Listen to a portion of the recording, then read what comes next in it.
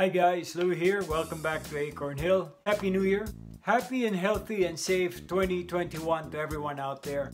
I appreciate you joining me today on the New Year episode of Acorn Hill. What do we do on New Year's Eve? Lots of parties, lots of celebrations, a lot of festivities.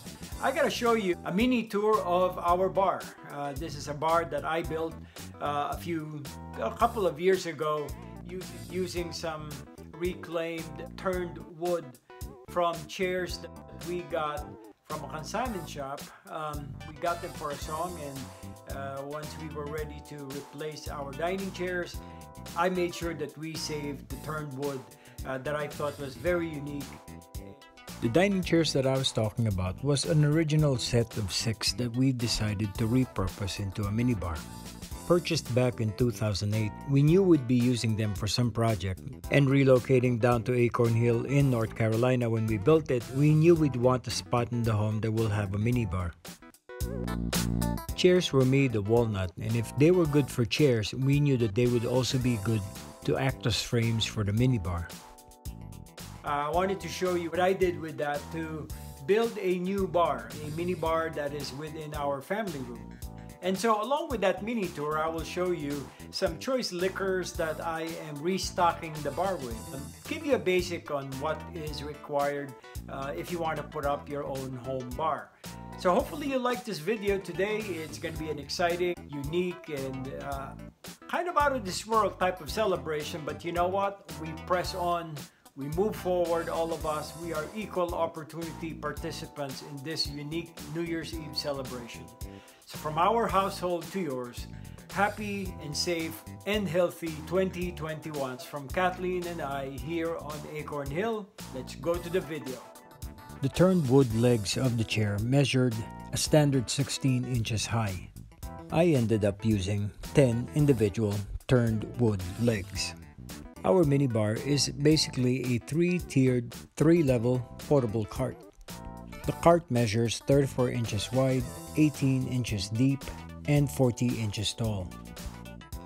Any homeowner that likes to entertain knows that any minibar/side cart is an essential tool, essential equipment for any entertaining, having wine, liquor, and spirits ready for any form of drink.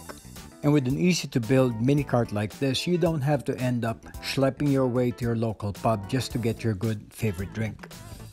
As I mentioned earlier, this cart measured 40 inches tall. That's because I have the wood turns of the chairs at 16 inches high, one on top of the other.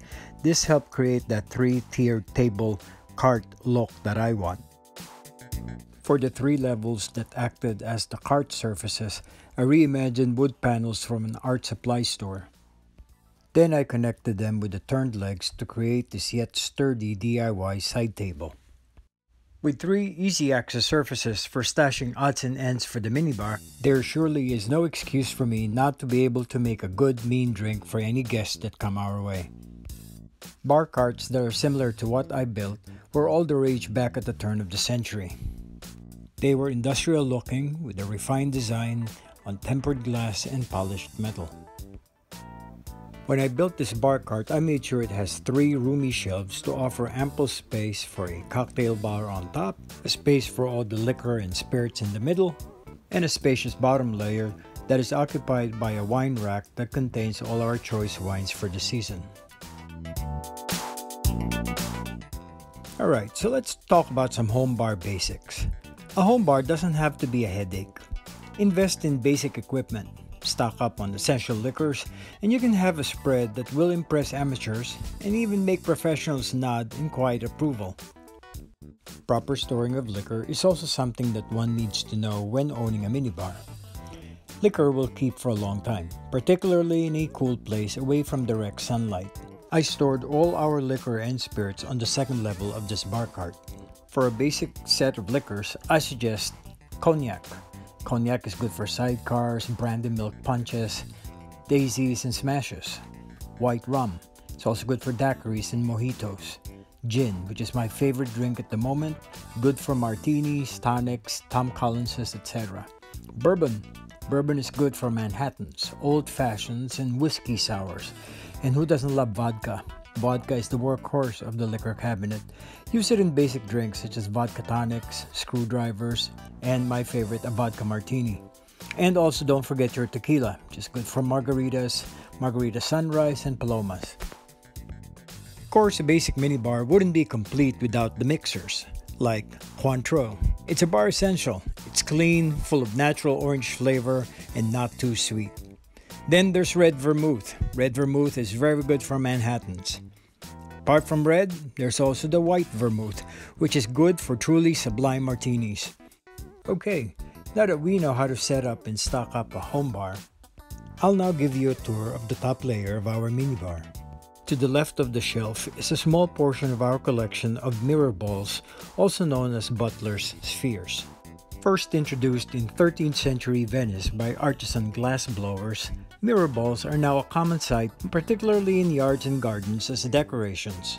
But the origin of these mercury glass balls really came from the inside of the house. These reflective globes would be placed strategically on a dining room sideboard so Victorian-era servants could remain outside the room and still see when service is required. Although many are still available and made from delicately blown glass, some modern gazing balls are manufactured of reflective metal for durability. When I built this minibar, I had the vision of putting this bar cart under a painting by Filipino artist Romeo Tabuena. What I have is a reproduction of Romeo Tabuena's Man with Rooster, painted sometime in the early 1960s.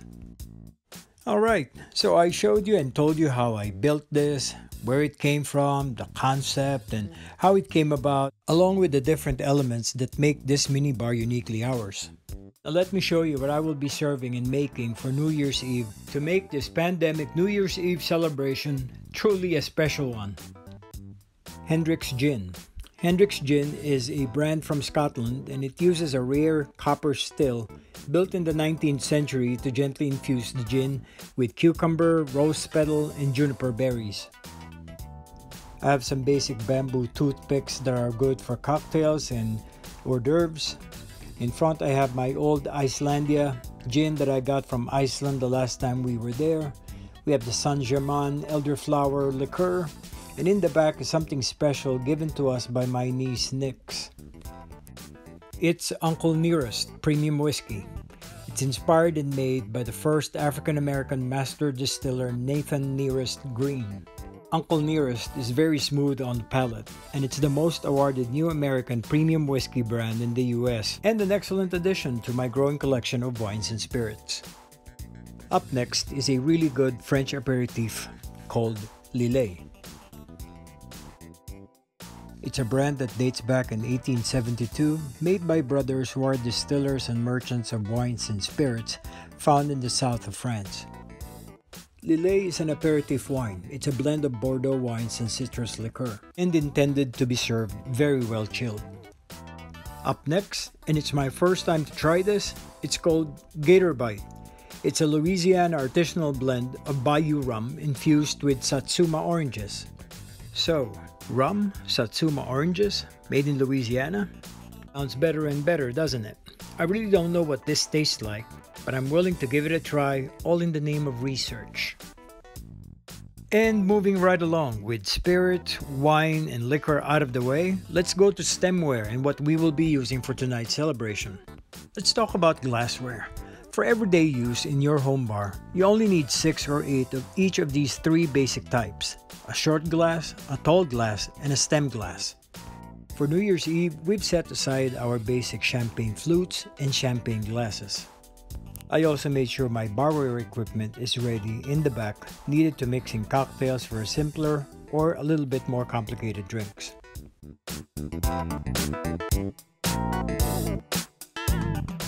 We plan on serving fish roe for our hors d'oeuvres tonight, and so we took out our mother-of-pearl serveware that are all made in the Philippines. And there you have it, my basic tricks and tips on how to build, set up, and stock a home bar. Now before I forget, a home bar should never be relegated only to people who like alcohol. No one should be punished for passing up a cocktail, but if plain soda and canned juice are the only alternatives, boy oh boy, an abstainer will likely wind up pouting in the corner. So look, fortunately there are enough flavorful non-alcoholic beverages to fill an entire bar and bring cheer to the soberest of souls. Why not mix freshly squeezed orange or grapefruit juice with a splash of seltzer to make a light, bright cocktail?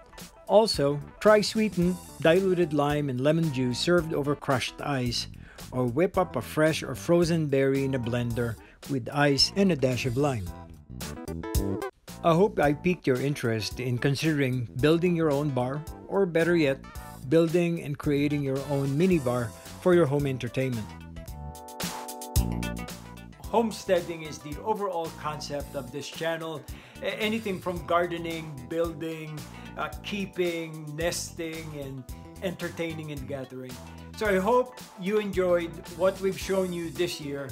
It's not even a year old, and we are very fortunate and blessed to have all these material and content that we can share with everyone. To those of you who have subscribed, thank you, thank you, thank you. I hope you're learning something new and something different each time you watch our video. The beauty of YouTube, you can always do it online, on demand, anytime you want. And if you happen to stumble on our video, make sure that you click on that like button. Make sure you share it and spread the word about Acorn Hill to your friends. And most importantly, subscribe. There's that subscribe button for a reason, and all it's waiting is for you tapping on that subscribe button. Don't forget the bell icon as well. That will let you know of any new material and content that we're putting out on the channel. I'm excited about the coming year. I'm liking this media, and I'm liking everyone's involvement and everybody's engagement. I appreciate your trust, and I appreciate your time.